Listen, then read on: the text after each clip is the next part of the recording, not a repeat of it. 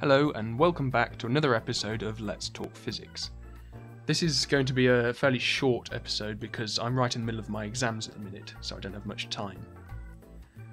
Now, today's question is sent in by Calvin Jones, who is asking why kinetic energy is proportional to velocity squared.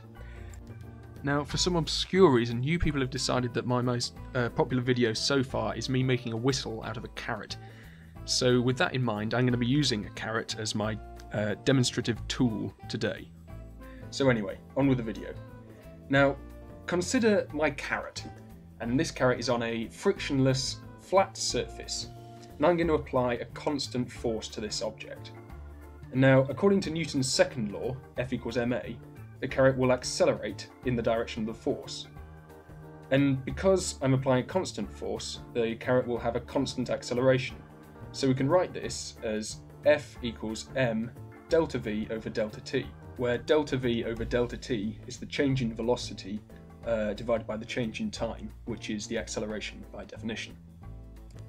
Now, whilst I'm pushing the carrot with the constant force F, I'm using energy, and the energy I use is equal to the force I apply times the distance I move whilst applying that force. So here it's force times delta x.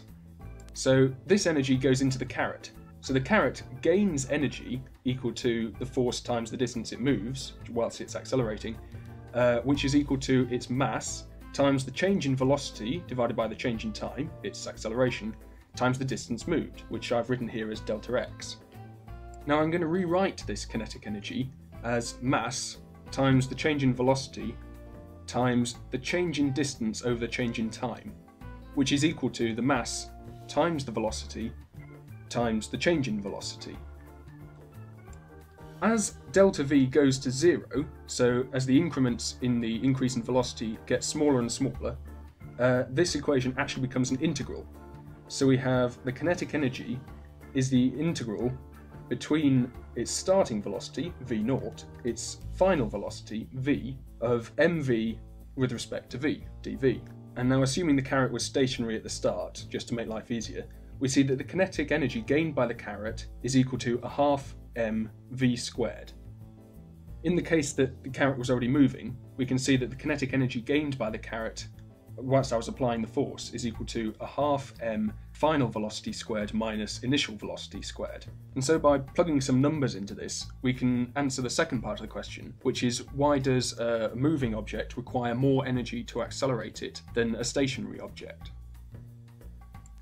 So another part of the question is essentially what's the relationship between the kinetic energy and the momentum?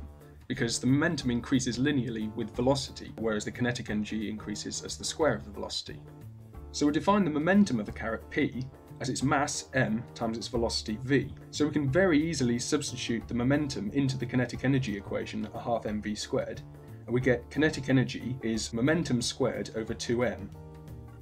So the moral of all this is that if you want your carrot to be lethal, you fire it really, really fast because its kinetic energy goes as the square of its velocity. So I hope that answered the question that was asked and that you found the video at least vaguely interesting. If you have a question of your own that you want answering, please leave it in the comments or in a personal message and I'll make a video on it when I have the time. As always, thanks for watching. Here's another couple of my videos including the carrot video. Weird people.